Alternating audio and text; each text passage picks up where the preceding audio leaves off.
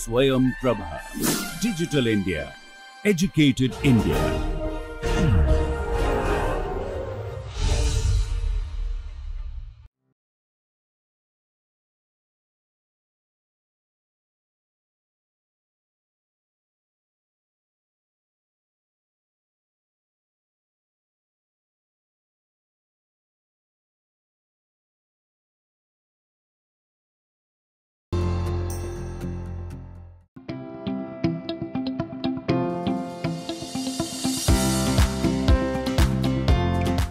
Good morning, welcome you all to this continued class on the EPR spectroscopy, wherein we have been working on the organic and inorganic kind of systems, the EPR spectra to structure, from structure to spectra.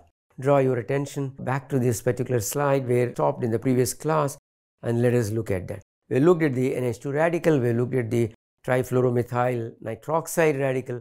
Let's look at this pyrazine anion. So in this case, you have the two nitrogens, whatever this, the electron can spend and all this. So there are four equivalent hydrogens and two equivalent nitrogens. So two equivalent nitrogens will give you correspondingly 2 into 2 into 1 plus 1. So that will be 5. And the four, the hydrogens will also give 5. So you will get the 5 by 5. And since they are 5 into 5, that will be basically 5 by 5 lines, so 25 lines. So the reason why you don't get a set of 5 and another set of 5 here is because there is a overlap of the coupling constant. So the coupling constant is together and some of the lines may have overlap. If you start counting, you will see this either as 25 or lower because some of the lines may have overlap.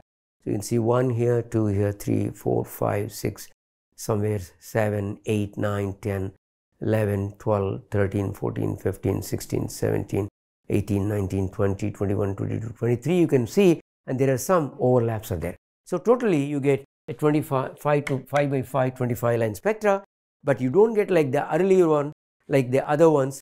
The reason is that the coupling constants are closer, therefore there is an overlap of that.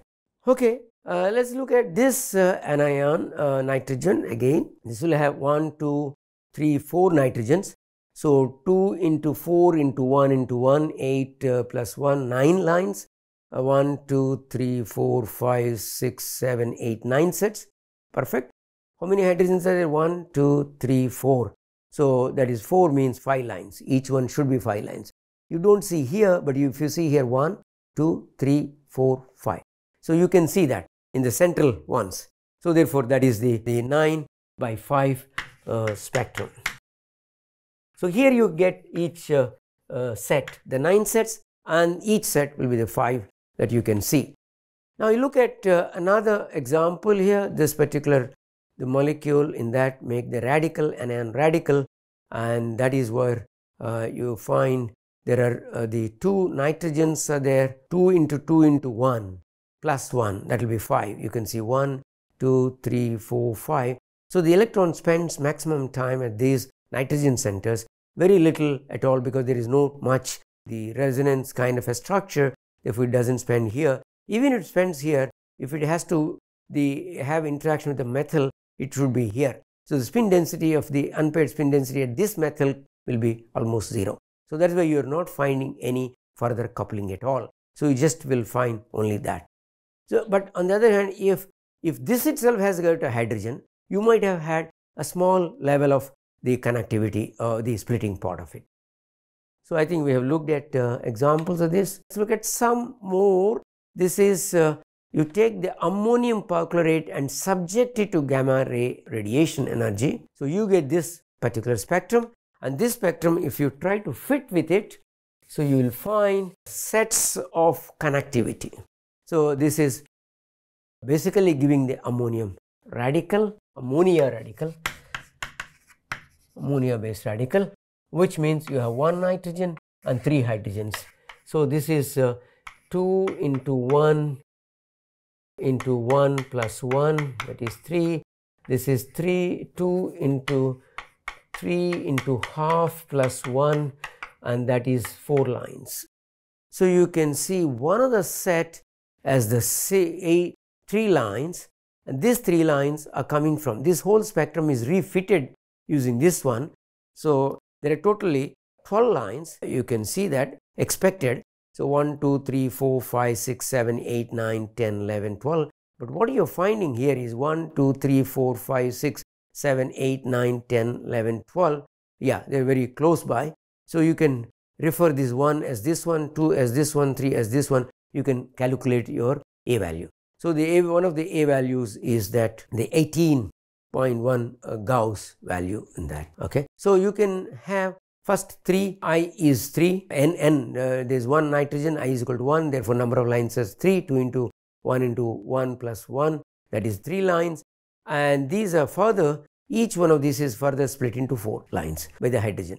So there is a set of this 1 labeled as 3, labeled as 6 and labeled as 9. That comes from one set actually. So that means this one here and the other one is 6. So this one, so 1, this one and this first one and the third one. So this one and the third one and this one and that one together becomes one set. Similarly, you have totally 3 sets. So 3 into 4, totally 12 lines. And since their value is closer, the coupling constant is closer, therefore you have an overlap of all this. But still, individually the lines are seen, but they are close by. They are not too much overlaid to get the number of lines. And so therefore, this spectrum can be fitted to a radical of ammonia radical and that. So the 3 sets are given here.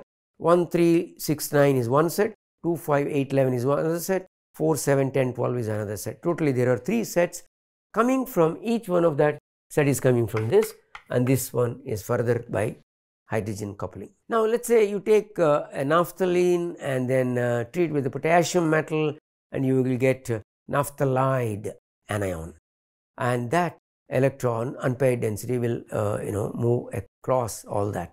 So you have 1, 4, 5, 8, they are one type, alpha type, 2, 3, 7, 6 or 6, 7, there will be another type, beta type. So both are there, but still their coupling constant difference is small.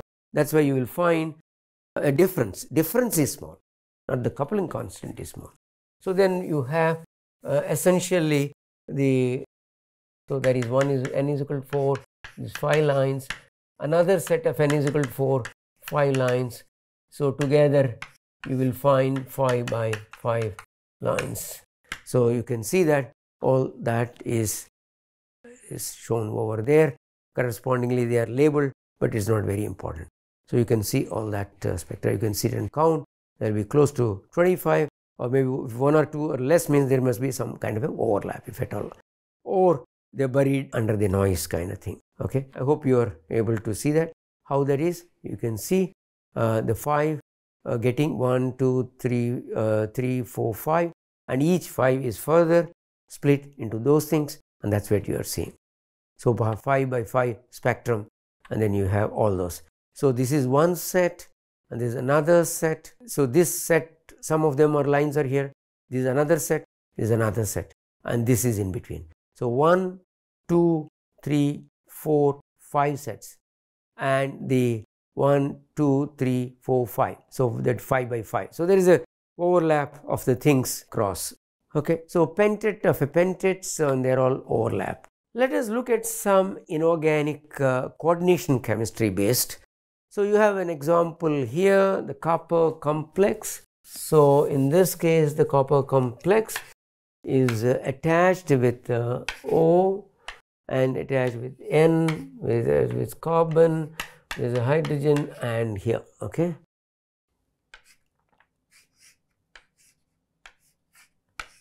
Okay, salicylidene kind of thing. And again this side you will have oxygen and nitrogen, same kind of thing. So nitrogen CH and same kind of thing. Okay, so it's a 2, that's why it's written Cu by 2, in other words Cu with the ligand twice. Okay, so you can see that here. And when it comes to this, you should not forget that the metal, all transition elements have got different I values, and these will be always given to you. and the one which has got a I non-zero with a higher abundance. And if there are more than one, you should have to take all of them. If there is only one type, then you need to take one. Here in case of copper, the I value for copper is equal to 3 over 2. So therefore, first you will have 2 into 1, only one copper. There are not two coppers, only one copper, 2 ligands. 2 into 1 into 3 over 2 plus 1, that will be 4 sets. And now this is further coupled with the nitrogen and further coupled with the hydrogen here. Okay. So the electron is here, not on this. Earlier what we were seeing is, we were seeing the electron on the organic moiety, but now we are looking at the unpaired electron spin is here. So they can interact easily here, to some extent here, very little on that. So you will see there will be a little perturbation of that. That's why the spectra looks a little bit fuzzy, but if you take up to that, it's good enough. So now you have these 4 lines. That is a major, because the electron is residing in the copper. So please look at the spectrum in this slide. So one set, the other set, the third and fourth, that's coming from the copper splitting, and in each of that the nitrogen, and also nitrogen has got another hydrogen. I missed that.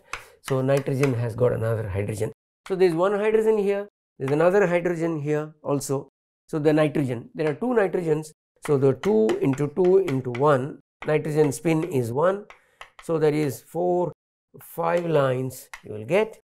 And these 2 hydrogens will be actually speaking different, but their difference in the coupling is small. So your difference is small. So you can take them as if they are equivalent. So therefore that will be 2. So that will be 2 into half plus 1. That will be 3 lines.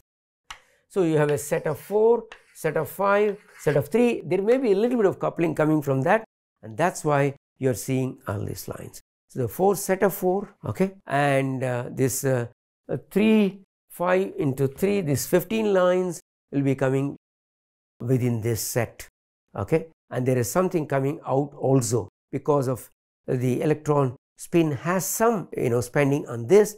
Then the equivalence is not so much between both the hydrogens here. That's why you find. But anyhow, you can look at 1, 2, 3, 4, 5, 6, 7, 8, 9, 10, 11. So you find less than 15, but there is 11, and there are some lines which are acting over here, and there may be some overlap of all this. So that overlap is coming because of the inequivalence of these two, and there may be a little spin density on that as well. So, and there will be spin density on oxygen, but oxygen doesn't have any I value, so therefore you don't take any of these. So mainly if you explain this part, this hydrogen, and this copper and nitrogen, that's good enough. So you can make. Okay, so let us look at another example of the inorganic type. Hope that is fine. I think you got the I value for copper, I value for N is equal to 1, I value for hydrogen is half, etc. These are the things which will work. Now this is a compound of the cobalt 3CO9 Se, okay, of a single crystal of FeCO2CO9 Se. So this is the main structure, which is non paramagnetic, and into this a paramagnetic CO3CO9 Se is doped. Okay, and what is the spectrum you are getting here? The spectrum you are getting here is 1, 2, 3, 4, 5, 6, 7, 8, 9, 10, 11, 12, 13, 14, 15, 16, 17, 18, 19, 20, 21, 22. So maybe it's around 22 kind of a hyperfine lines are found at this. So what is the, where does this electron spin stands, because this is the paramagnetic, this is not paramagnetic. So that means that one additional the cobalt will have. So the cobalt I is 7 over 2, cobalt I is 7 over 2.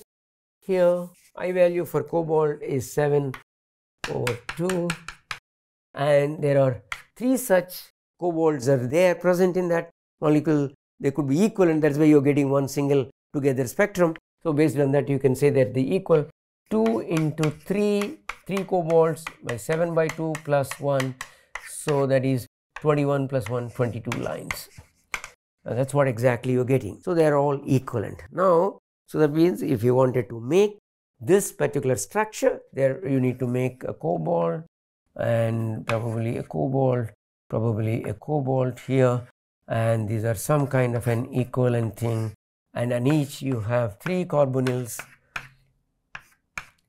and then you have over that you have your selenium interacting. So equivalent kind of thing, and the spin is coming from the electron is on this cobalt, 1 odd electron is being present. So that will be the structure of that.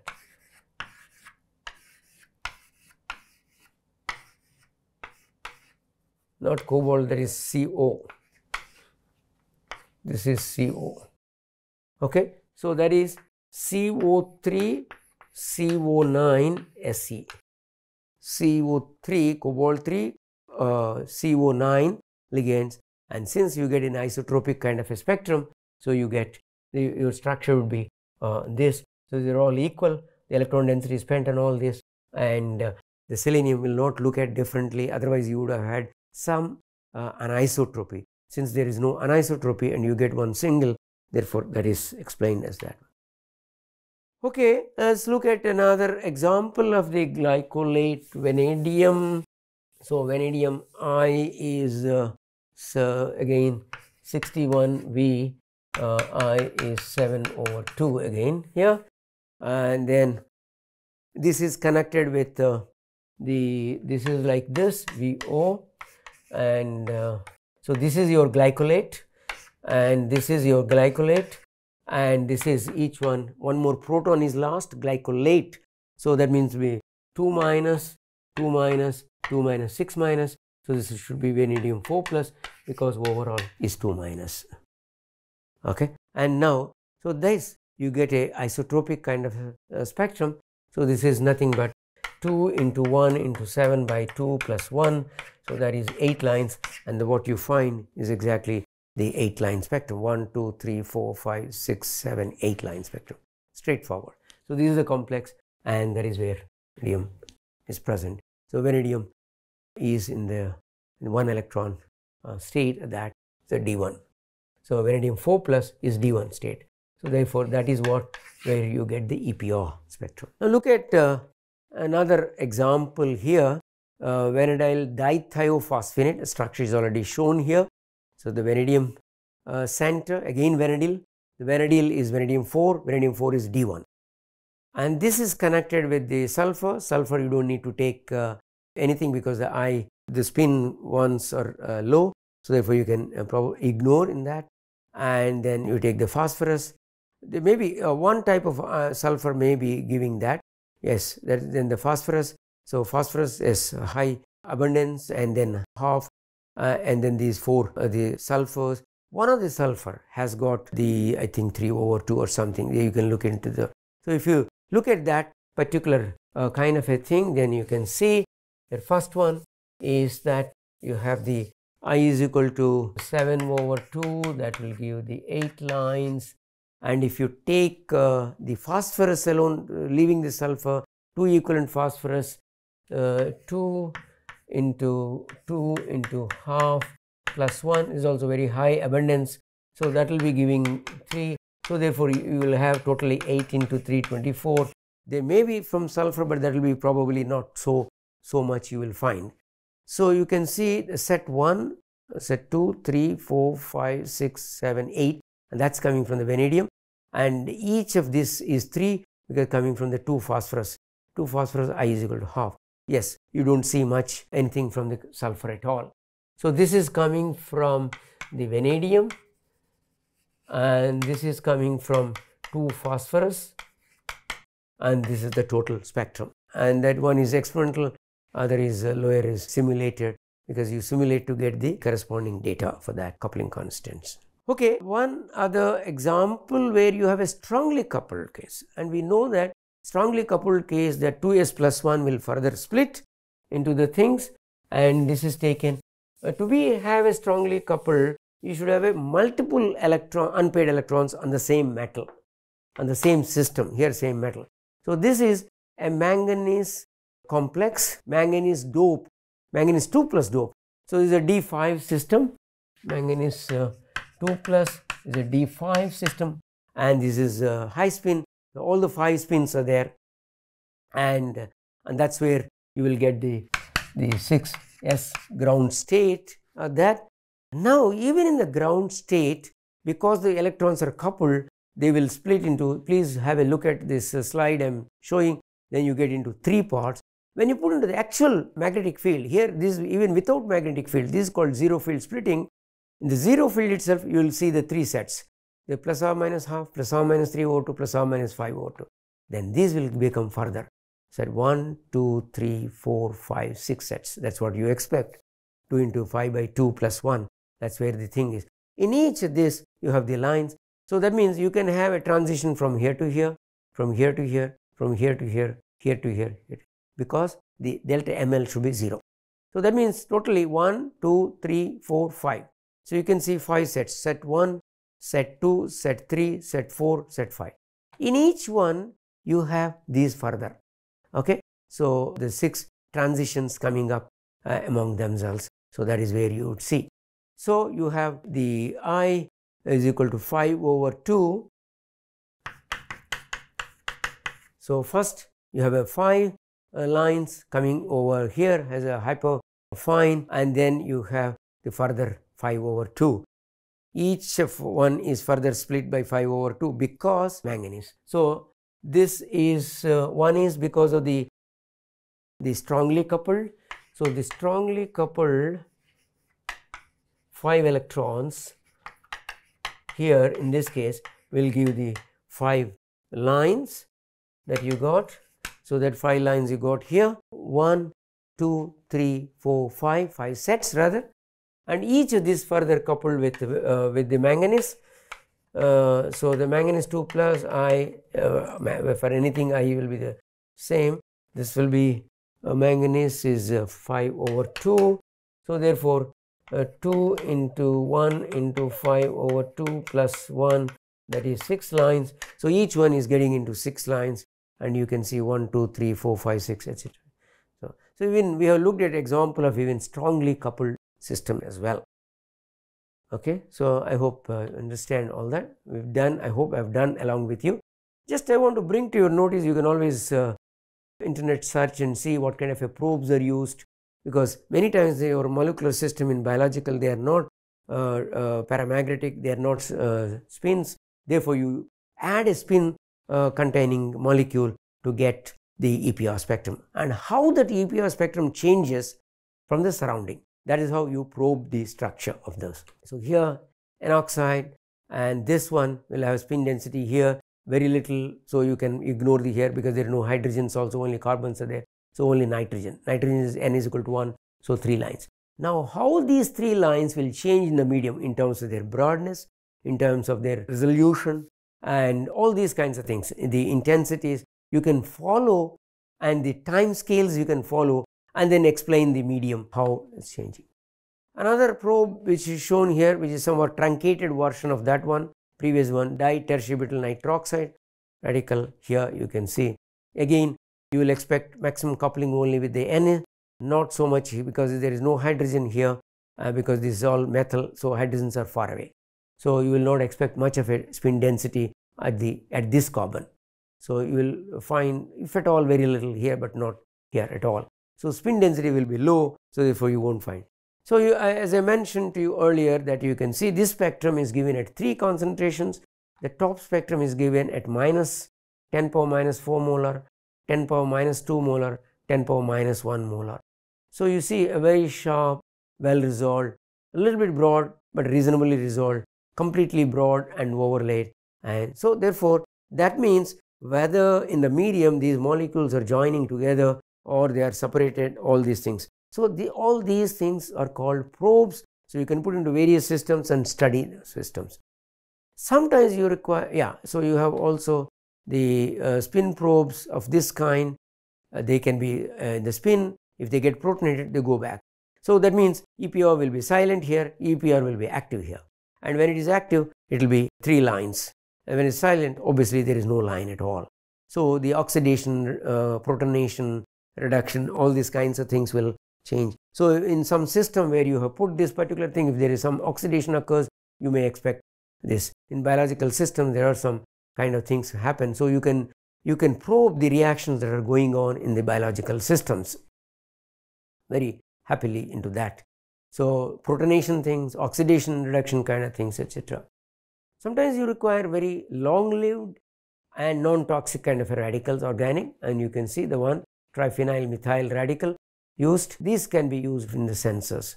So, physiologically important parameters like pH, oxygen concentration, these radicals should not get affected chemically, but they should start probing the things. So, per-substituted triphenyl methyl radicals could meet these requirements. So, if you can make the substitution on all these things, that will become a good kind of a thing. So, you can use in variety of systems. So, now you have seen that in the previous class and this class I worked along with you and taken you with the full interpretation of each of the spectrum and the structure connectivity. So, the last for any topic but not the least that I always bring is I wanted you to do your knowledge enhancement by how one can make by extended practice. So, and this is the exercise. So, what you do is in all these things solve the EPR spectra based on this using only the nuclear I value of the corresponding transition metal, if it is transition metal is there, and the values are available in the slides, values are available in the literature, in the internet search, and the ligating nitrogen. So, there are ligations nitrogen, oxygen, sulfur. So, you can ignore for sulfur, oxygen, but you cannot ignore for nitrogen. So, that is where you need to look at that. So, nitrogen ones you take the coupling, super hyperfine coupling. Now, using those kinds of things, let us see for nitrogen n is equal to 1. For the metal, you have to see whichever metal it is. I have already worked out here in the class, in the slides, we have worked out copper, we have worked out vanadium, we have worked out nickel, we have worked out iron, many things have been seen then. So, you can follow those and they are available otherwise. Work out and show the EPR spectra 1, 4 coordinated copper En OAC twice, En1 ethylene diamine. So, this is the one which you have here. I think you should be able to get that. So, this is copper, so ethylene diamine and OAC twice. So, this is neutral. This is so -1, 2 plus, that is neutral. Only 2 plus can give the EPR spectrum, not the 1 plus. 1 plus is a D10 system, so only 2 plus can give. This is a D9 system. So, copper 2. And this is how one finds out in the reaction medium whether the copper that is formed is a copper 1 or copper 2 from the EPR presence, EPR silence. That is out of thing, but contextual, that is why I am telling. And another complex I have given copper with both with ethylene diamine, and this is 2 plus. So, these two are 4 coordinated and another 6 coordinated. Okay. So, 1 En, 1 En, 1 En, ethylene diamine, and this. Now, what I wanted is you please work out the spectrum for each of these, compare each of those and then try to find commonality differences and then tell how one can differentiate these. Okay. Similarly, work out and show EPR spectra for the 5 coordinated VO ACAC twice. ACAC is acetyl acetonative. So, that you need to understand that. I am sure you will. I have already shown you some examples for vanadium in my thing. So, vanadium ACAC will come as this. ACAC is not the 2 minus 1, it is the 1 minus thing. So, 1 minus 1 minus 2 minus 2 minus 4 plus. So, this is vanadium 4. So, that is the D1 system. So, you can see how the spectrum of this acetonate. Assuming that the following 1:1 EDTA3 minus M3 plus. That means neutral complex, and they are all octahedral, that is also given, they are all low spin. So, work out and show EPR spectra and compare and explain how does that differ. It is same, you just put into one ligand, 6 coordination is given, the low spin is given for iron 3 plus, for nickel 3 plus, and correspondingly work for the EPR spectra. The last one I have given, but you can work out many things from by looking at the literature. Work out and show and explain the high resolution ESR spectra, the following organic ones or radicals. Use appropriate I values as required when you work out the spectra. Tertiary butyl radical, benzene anion radical, pyridyl anion radical, ortho meta, not metal, this is meta, and para dibromobenzene anion radicals, and compare this 3 spectra as how you can differentiate. How you can differentiate the ortho versus meta versus para, and then you can make try to do that. So I think we have gone through quite thorough in this. About 3 classes I have gone through the explaining the platform, building the platform, explaining the things, and the 2 classes fully I worked out each problem for organic, inorganic coordination, everything of that, and then we've left you with doing some more practice kind of things. Good luck for you with the EPR spectra. So please do some kind of a exercise so that you will not forget how the spectra are emerging. The spectra to compound, the compound to spectra, the structure to spectra, spectra to structure. Thank you very much.